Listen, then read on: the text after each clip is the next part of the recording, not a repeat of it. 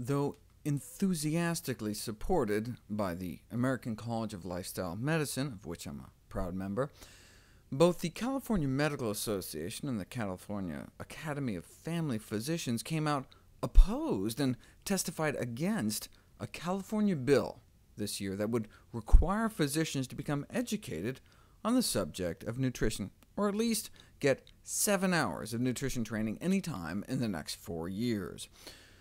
One of the members of the committee in which the bill was stuck felt a need to side with the California Medical Association against the bill, perhaps because his #1 campaign contributor was the California Medical Association.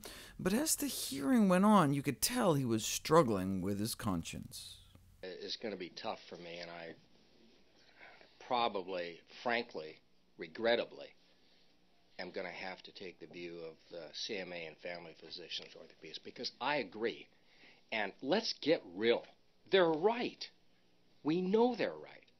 I'd like to see maybe a different approach. Rather than hear it, and I don't dispute what this young one has said, but rather than hear, oh, gee, it's woven into the curriculum, I'm somewhat skeptical. It affects diabetes. I have a mother who's got diabetes. We all know that diabetes type 2 is mostly controlled by lifestyle.